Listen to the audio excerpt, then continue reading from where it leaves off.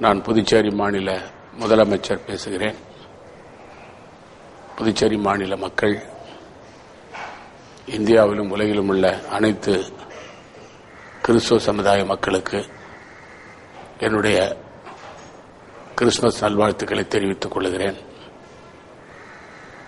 இயேசுபிரானானவர் உலக மக்களுக்கு ஒரு வழிகாட்டியாக திகழ்ந்தவர். அவர் அன்பினால் எதையும் சாதிக்க முடியும் என்பதை தன்னுடைய வாழ்க்கையிலே நடத்தி காட்டியவர்.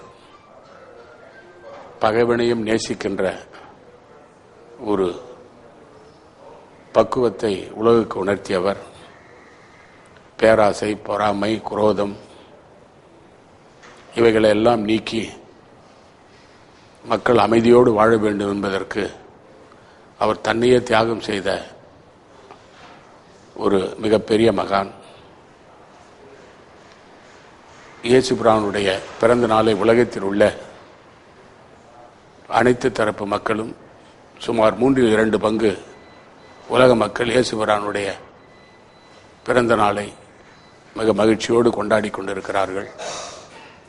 கிறிஸ்துமஸ் நல்வாழ்த்துக்களை பகிர்ந்து கொண்டிருக்கிறார்கள்.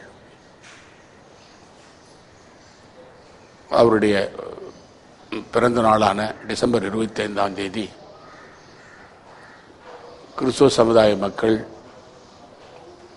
சர்ச்சுகளுக்கு சென்று இயேசுபிரானை வணங்கி தங்களுடைய அன்பை பகிர்ந்து கொள்கிறார்கள். எனக்கு 10 ஆண்டுகளுக்கு முன்பு ஜெருசலம் சென்று இயேசுபிரான் அவதரித்த அந்த புண்ணிய பூமியில் டிசம்பர் 24 இரவு 12 மணிக்கு பிரார்த்தனை செய்கின்ற வாய்ப்பை இயேசுபிரான் அவர்கள் எனக்கு கொடுத்திருந்தார்கள்.